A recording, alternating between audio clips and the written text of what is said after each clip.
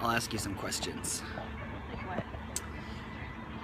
Well, how about this? Why have you dedicated your life to TechnoTutor? Why is it so important to you?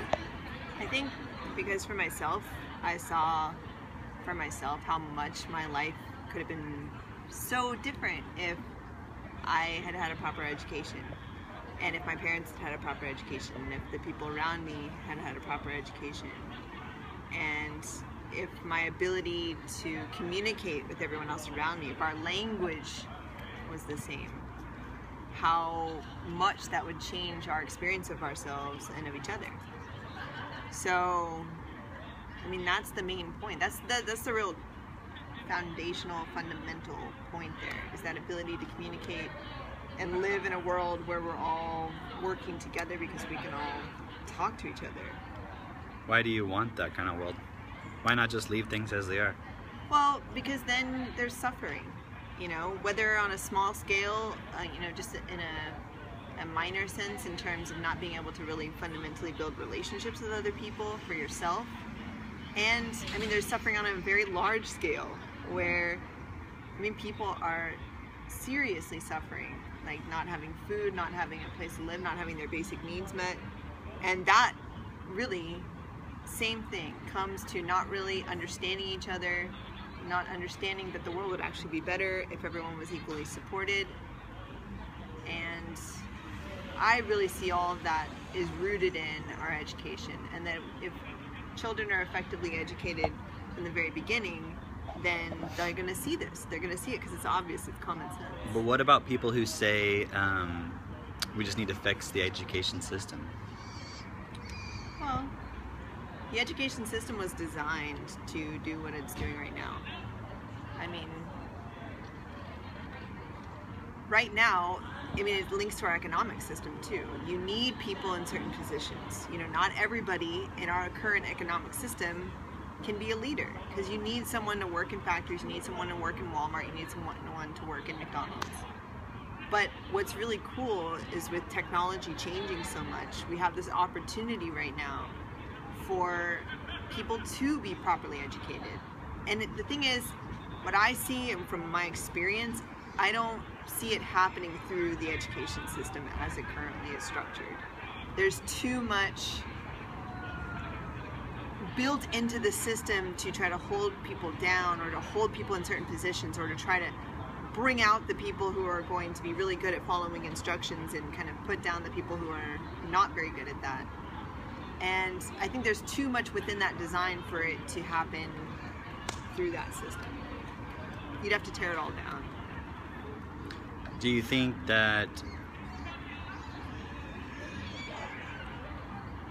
well, going back to what you said earlier about, you know, you need someone to work in McDonald's, what do you mean by that?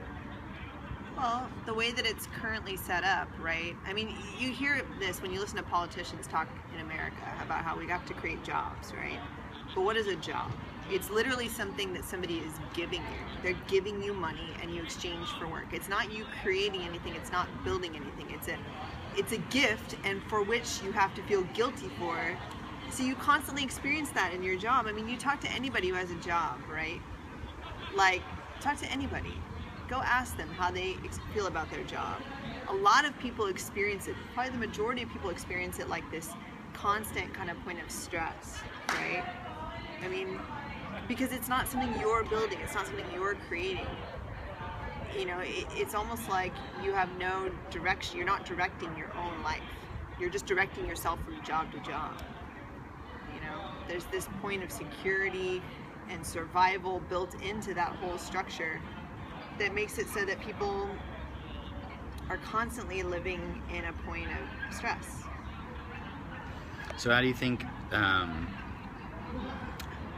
people's lives would be different if they were educated in a way where they were able to create things, they were able to take responsibility for that?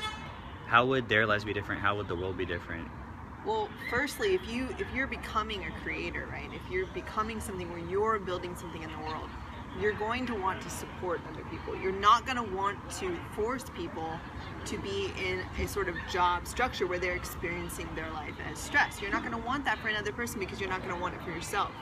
So firstly, you're experiencing that experience for yourself of being a creator, being in direction of your own life, you know, and within that experience of that, you're going to want that for other people. Because, I mean, you'll understand that this world is not about pushing other people down. It's not about survival of the fittest, you know, that whole concept that, you know, we're kind of programmed with in our world. I heard something the other day, was it in that NLP book maybe, where he says it should have been survival of the fitters, because just the people who fit into the mold that survive in this world, not really the fittest people. So yeah, that's interesting. So it's not, you know, so much of this world, I mean, here's the thing. People think they have to become something. They think that you have to get something or you're missing something. And really, education isn't about putting stuff into you so much as it is pulling out and drawing out what is so great within each person already. So, I mean, realize the potential. Look at all these people around.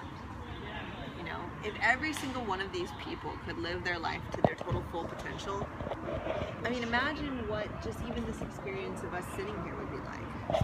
Imagine what our lives would be like if every single one of these people felt totally confident and were enjoying their lives and didn't just feel like they need to go home and drink beer and like sit in front of the television and kind of wipe out, because that's what most people experience. Maybe you specifically don't experience that, but realize, look around you, most people do experience that, and it's not cool, and nobody wants that for another person, you know. We want to each feel that power within ourselves. And that escaping thing is really just because you're not doing anything in your life that really gives you happiness. Well, I say gives you, but you know what I've found so far, and I know you've experienced this, is that the more we add value to other people's lives and our lives, like just naturally the more happy we become. Yeah. We don't have to go get happiness. All the things we did when we were younger, trying to get happiness, always had a negative side effect, always had a consequence, and always ended up with me wanting more and, you know, basically just becoming addicted to something under the idea that I'll feel good when I have it and never getting it. Well, the other thing is, it was always about, you were never really satisfied even in the moment that you were in. You're always moving from experience to experience and never really satisfied, because again, you're looking outside of yourself for happiness, because that's what's required in this world to kind of not go crazy, you know, at the moment. That's what a product is all about, right? Yeah. And consumerism is, here is something for you so that you can get happiness from it. Like this. Just like a job you talked about. Here's a job. Now you can extract some kind of money, which you can then use to purchase things which will make you feel happy. But true happiness comes from creating values for other people, for yourself, creating value in this world, real value. Value being defined simply as something that is best for everyone. Because if it's not best for everyone, it's going to have a negative consequence. It's going to come back into your life at some point. And there's also, when you do something that doesn't benefit everyone, there's always a subconscious point of guilt, whether you recognize it or not.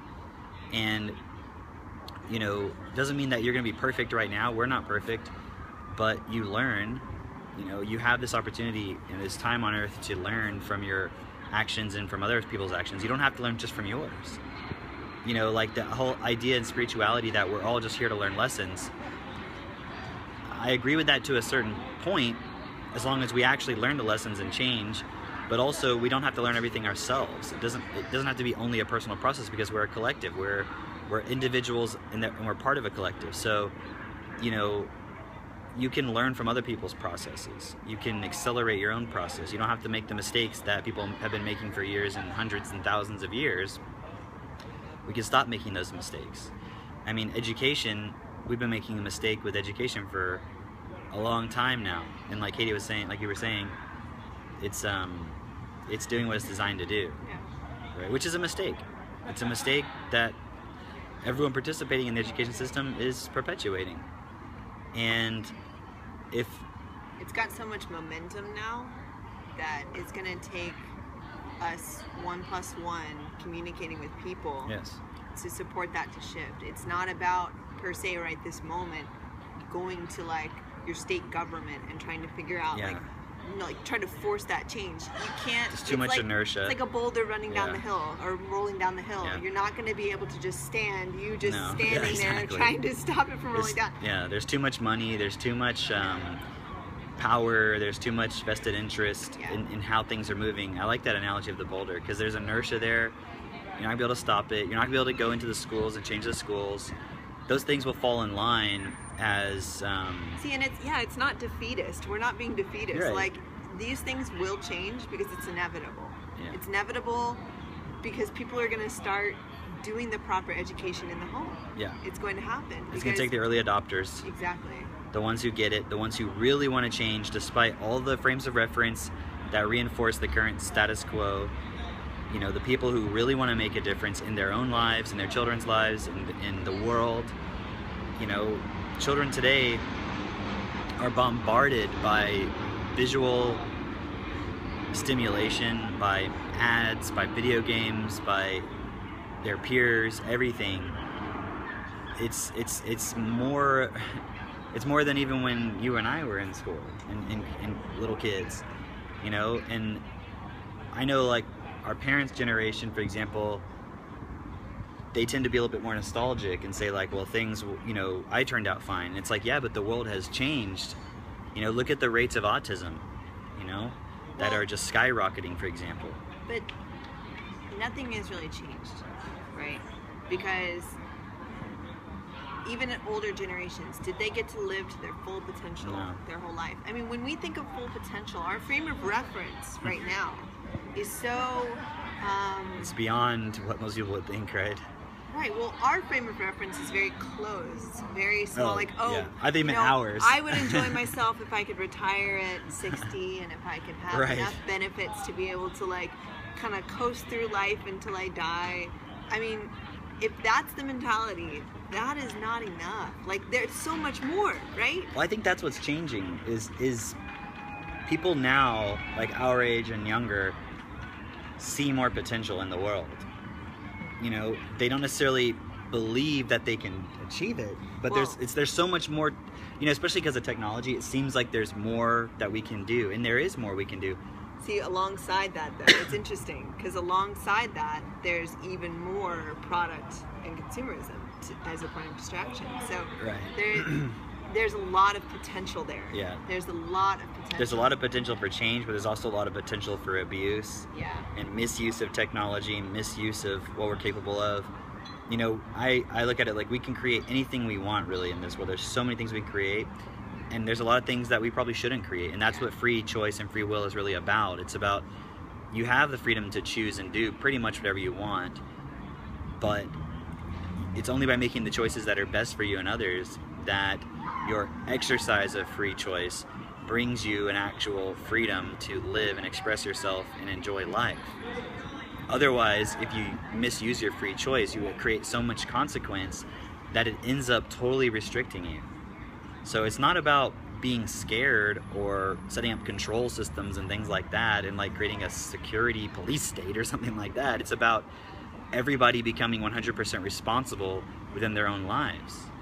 And the only way you can do that is by accessing your creative ability. Because when you can access your own creative ability, you don't need someone to provide you a job, like you said. You can create on your own, and you want to be around other creators. We love being around other people who want to create more and do more and have more and contribute to the world. That's what I enjoy, is being around those types of people. And the funny thing is, I look around and everybody has that potential. It's not something you have to get, it's just something you have to recognize, and it's more about unlearning everything that you've been taught about yourself and this world than it is learning anything. There's a lot. Process too. It's a process, yeah, but we have tools. This is why we talk about TechnoTutor. This is why we talk about Gen, right? It's why we talk about Destiny. It's why we talk about NeoThink. These are tools that are very advanced, and that doesn't mean they're complicated, but the point is, whatever you're learning in school is not going to get you anywhere, right? like I saw Bill Gates on his Facebook, he said, I just got lucky, but for most people, they need to get college degrees to be successful. Like, what's the most money you can make with a college degree? I don't know, like $300,000. If that, right? Maybe if you're like a dental surgeon or something like that. You could make more money, but you probably end up doing something that has nothing to do with your degree. Right, you can still go to college and do anything you want, but the point is just going to college isn't going to do anything, you know? And so going to school, any of that, like... The purpose of college right now, the major purpose, okay? And everybody can experience different things when they're in college, but the main purpose is to set you up for the job market. That's what it's for. Yeah. You know, because you can learn skills outside of college, but the reason you need that piece of paper is so that you can go to some big firm or something like that and get a job. That's the purpose. What if you don't have that piece of paper? Well, you're not going to get that firm job. Well, maybe you will. Actually, now they're looking for students who have not been in college deliberately because they found, yeah.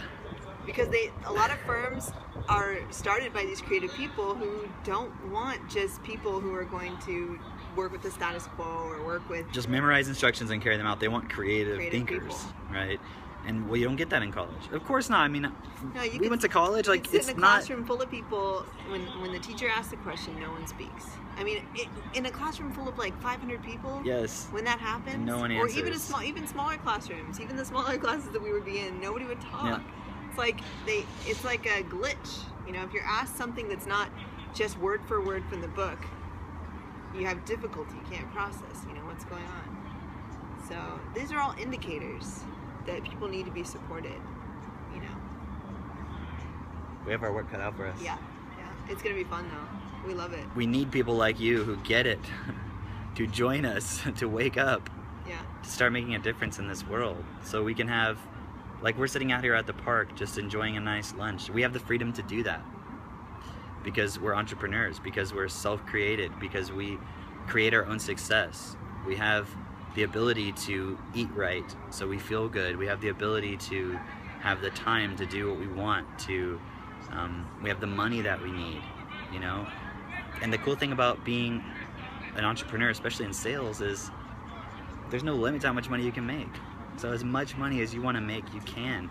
And when you do something like what we do with TechnoTutor, you're making a positive difference in other people's lives and in the world as a whole. And so you're making a positive difference in your life. And so that means the more you make, the more money you make, the more you benefit the world. By default, it's a mathematical equation. So if you're looking for something where you can make a difference in your life and other people's lives, this is where it's at. And you'll feel good, and it'll be genuine. Yes, you know? And you can work a couple hours a day and feel great afterwards and not want to escape. Just have time to sit with your husband or wife and enjoy a picnic instead of being like, I don't want to talk, I just want to go watch my TV show. You can still watch TV shows if you want to. There's nothing wrong with that. I don't, because I just find them boring now, right? But some people don't. Some people enjoy it. I don't care, right? I like things that other people find are probably boring. Right? I'm sure not everybody wants to read books on NLP, right? So it's fine. But yeah, I mean, I'm just so excited because every day I see what we're accomplishing and the people that we're attracting to work with and the people that we're helping and the difference that it's making, and it's really exciting. So we'll see you next time.